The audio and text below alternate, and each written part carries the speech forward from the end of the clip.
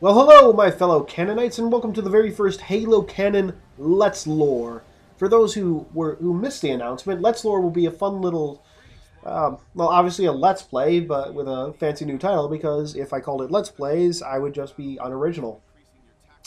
Sarcasm aside, no, Let's Lore will be a series of Let's Plays where I play through games and talk about Halo lore as we go. Figured, obviously, today we're starting with Spartan Assault, mainly because it is the most recent game to be released. Uh, and it's a nice, small, simple one, considering this is my first Let's Play of any kind. Figured to be a simple one to start with. Speaking of Halo lore and whatnot, not in this cutscene that we're watching now, but the previous one, you'll notice that Spartan Assault, billed as a real game, or billed in the real world as a tablet game, is in fact a tablet game in the Halo universe. Which I don't know. That's just like I don't have words. I just find that hilarious. You know, it's a nice little bit of humor on 343's part. I think. You know, here you like tablet games? Made you a tablet game that you can play while you're playing your tablet game. So you're playing a tablet game while you're playing your tablet game. Yes. Anyway, here we are with our very the first character we're introduced to, Spartan Edward Davis. Naturally, we don't learn his name in this game. That name in this game, we just know him as Spartan Davis. We learned that from an Xbox Live avatar, as where we get most of our Halo information. Thank you, Xbox Live avatars. You have saved you have given us brand new knowledge. Anyway, one interesting thing about this game, and more accurately, with this character, Davis, is if you've ever read the Halo Evolution story, Palace Hotel, there is a character, there are two characters in there, one of which is named Davis, and the other which is named Palmer. This has led to some speculation that they, in fact, are the same characters in Spartan Assault. You know, the Palmer from theirs are Sarah Palmer. She had a very similar description to the Sarah Palmer, or to the way Sarah Palmer appears in this game. And of course, the fact that there's a character named Davis too definitely adds to the conspiracy. However, you must also take note of the Halo 4 story page, which states that Palmer was a lieutenant for most of her career. Though this is again contradicted by the comic, because I don't really want to say how I really feel about it, Halo Initiation, where Palmer is introduced to us as I can't remember. I think it's a Lance Corporal, I believe it's a Lance Corporal. She's introduced as a Lance Corporal, which, you know, obviously, if she were once a lieutenant, this probably wouldn't be the case. But it does fit. It does fit in line with the idea that Sarah Palmer is the same Palmer from Halo Evolutions, who was in fact a Lance Corporal. So who knows? There's a lot of conflicting information, and hopefully someday 343 will set it right. But we'll see. Who knows? Maybe the Halo 5 Essential Visual Guide or some crap like that. Or hell, maybe even Halo Escalation will actually clear this up. Who knows? Could go that way. And oh yeah, Edward Davis. Sadly, not much of a character, but he does his role for this game, I like to think. I certainly feel... well, I don't want to spoil it. I'm sure most of the people watching this have played, but I'm going to avoid... I might avoid spoilers. We'll see. If I run out of things to talk about, then... welcome to Spoiler City, I suppose. Yeah. So... obviously, right now we are on the moon, I believe, of Dratheus 5, a brand new planet which was basically created just for this game. Not that that's a bad thing. You know, new locations and all that. Yeah, look at that huge Covenant invasion on the planet down there. They sure have a lot of wraiths. Oh, that one just got destroyed. Ha! Take that, you Covenant bastards. Quickly, men, to the extraction point. Yes, Miss Palmer. Yes, I am Miss Palmer. That is why I have such a manly voice. Ha ha! Oh boy. There we go. Already halfway through, more or less. Oh yeah, I gotta love these little quotes at the beginning of the level from various random UNSC personnel. I know, it just adds a little, not much, but just a little something. I don't know what that something is, but it adds it. It's there. It's in there. It's a part of the thing. I'm just rambling now. Oh god. Well, one thing we could probably comment on is the character models in this game. Actually, a lot of the assets in this game, but especially the enemy models and the AI models. Actually, let's talk about this level first before I start rambling about random shit. Oh my god, the Wolverines are back. This is something that people, at least some people, especially the fans of the Halo Wars game, have been asking about ever since Halo Wars. You know, are we going to see some of these vehicles and weapons and whatnot? You know, all this technology that is only really seen in the one game. Are we going to see that anywhere else? And Spartan Assault basically says, yes, you are. Which that was just nice by 343 to include some of the Halo Wars stuff. I mean, you know, I expect to see Hornets, I expect to see Falcons, I expect to see Scorpions and whatnot, but I did not, you know. I mean, I kind of expected seeing the Wolverines coming into this because they were part of the preview, but to see them at all was just nice. It was a nice addition to get some of that expanded universe tech into a game, even if it's not really a main entry game.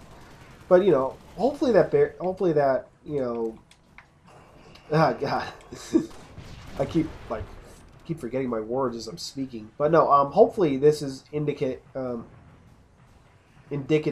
That's the word I'm looking for, of what we might see in Halo, you know, future main entry Halo games. Let's see some technology that we only really seen in the expanded media or non-main entry games. Or I should say perhaps non-shooter games. It's like later, not one. I don't think it's in this first operation, but one of the later ones, we actually get to drive a Grizzly tank too. Something again only seen in Halo 4. That was gonna Halo Wars. Go ram it. Sort of a specialty vehicle, supposedly worked out. You know, the pet project of John Forge, one of the main hero characters in that game. But I guess the UNSC eventually caught wind of his idea and thought, hey, this is pretty good. It's a pretty beastly tank. And yeah, it is. It was a lot of fun in Halo Wars, and it's a lot of fun to actually get to drive it yourself in this game. Anyway, I was gonna talk about the assets in this game, many of which I'm sure people have thought believe are recycled from Halo Wars, and it really does look like they might be. I can't really blame 343 for doing that per se. Just something interesting to note. I mean, many of the environmental assets are not recycled at all. Just stuff like, you know, this Wraith, the enemy and allied AI character models. All of them very similar. Obviously, updated textures, maybe even some updated polys. Who knows if they made any major updates to the models, or if they just left them as were. I do find it weird that they didn't really update the textures on the elites. They're all still purple, as they were in Halo Wars. But you know, a lot of the other ones are nice, and yeah, you know, orange grunts and not purple jackals. I don't remember. Okay. Wraith battle. I will spit my goo at you. Haha! I win. What did I win? Whatever. Oh, that one's not an enemy. Not yet.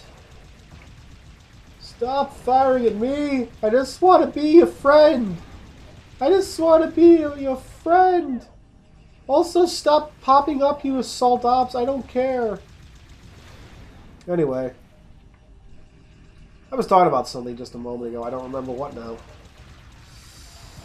Oh yeah, I was talking about the models, and I was going to go somewhere with that, but I honestly don't remember where I plan to go with it. Which is unfortunate, because I'm sure I had a pretty good spiel about it. Another nice addition that we haven't seen since we didn't really get to see these in Halo 4, the anti-air wraiths. Those are back. Those are always fun to pilot if you could exploit the glitch in Halo 3 to pilot them. Which is whenever I play that with my friends, we always try to exploit that glitch, because why the hell wouldn't you want to play? Wouldn't you want to, you know, drive one of those things? Beastly as hell. Maybe not very good against air units, but definitely good against regular units. Yep, and there's part 4. Yay, one more part before I have to stop bullshitting. Oh god. Hopefully, yeah. Hopefully, I'll have better as these go on. I'll get better at talking about these. Like I said, these are my first. This is the first time I've done this sort of thing. So, I get. Oh, I just blew up my turret. Well, that sucks. I have become error.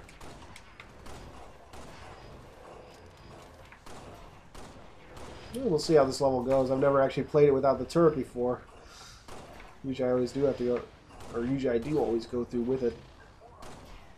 I could always grab the turret down here. I don't know if it'll be as fun. Yeah, what the hell, why not? What the hell was that guy doing?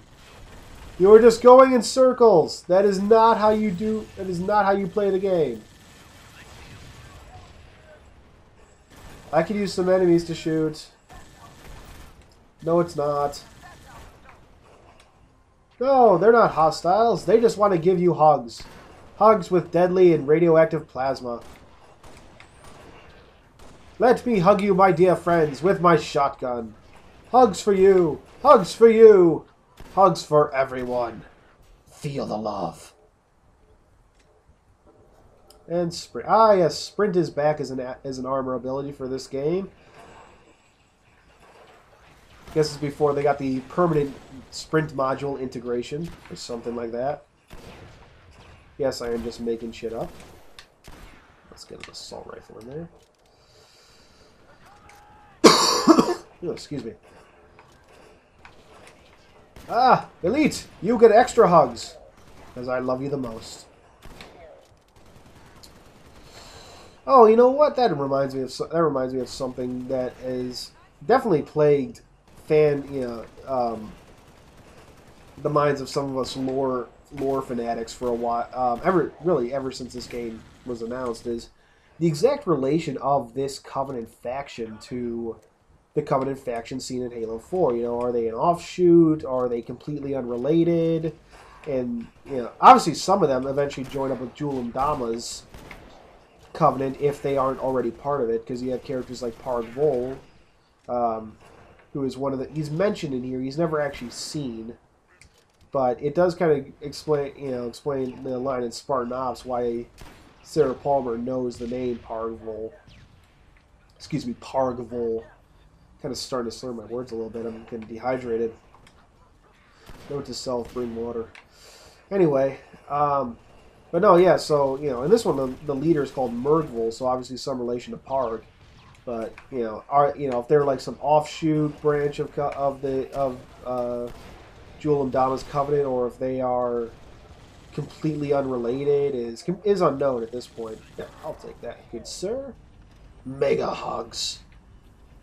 Mega hugs for all. Oops. But anyway. Hopefully, that's another thing that I hope gets, explained or expanded upon in some future media. Exactly what all these, the relation between all these different Covenant factions. Oop! Wow. That kind of sucked. Well, on the bright side, I get to use the turret again. Hopefully without destroying it. Let me to the turret. Who wants a hug? Hugs for you. Hugs for you. Hugs for all and hugs for me. Oh, overheats. You know, that is one thing I do not like about this game on the console is the overheat and kind of a lack of aim of auto or not aim assist on these turrets. The aim assist is far too low for the difficulty with aiming. You know, it works. And the overheat I think comes a bit too quick too. And it works out fine on the PC because you got mouse and keyboard, a lot more precision in aiming. But here it does not. Yeah, I can hardly stay on a single target. I'm gonna go side to side there with this joystick. So kind of makes me glad I could never really get my controller to work with my PC when I was trying to do back when controller support finally came out for the PC version. But yeah. Oh, the Covenant are gone. Where are you? Oh, that's a fun glitch. Start shooting as soon as you get out of the turret. Hugs for all. I am just such a giving guy today. Ooh. But no, so anyway, the whole relation between the two Covenant factions that we know of so far. And actually that brings up, whatever happened to the servants of abiding truth, and who exactly are the Covenant factions seen in Halo Escalation? Where do all these Covenant factions keep coming from? And is there a relation between all of them? How separate or they might be? Perhaps more importantly, I want to know, and I know there are fans that want to know this too. Like, what's up with the Brute Covenant faction, the one that they never really give an exact date, but for 2559, they were being led by the Prophets until the Prophets finally disappeared. Activate. Ah. A little too late there. Anyway.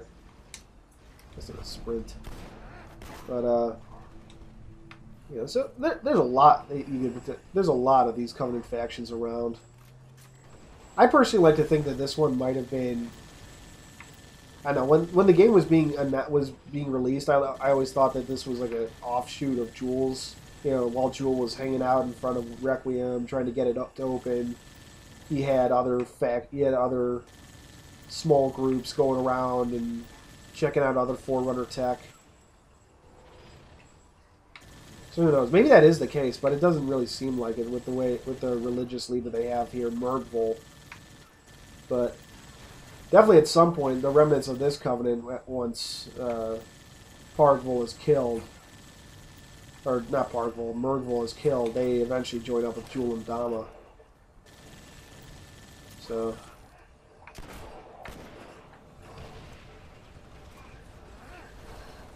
I'd like to, they could be different factions, or they probably aren't though. Anyway, gotta mention that Hornet is huge, and that's one way you know that these are Halo War assets. They had to make those assets jumbo-sized in that game to basically due to the top-down perspective. Well, anyway, that has been the first Let's Lore for Halo Canon in Spartan Assault. Let me know what you think. Any pointers that you guys might have or any suggestions are always welcome. So I guess that's pretty much it for today. I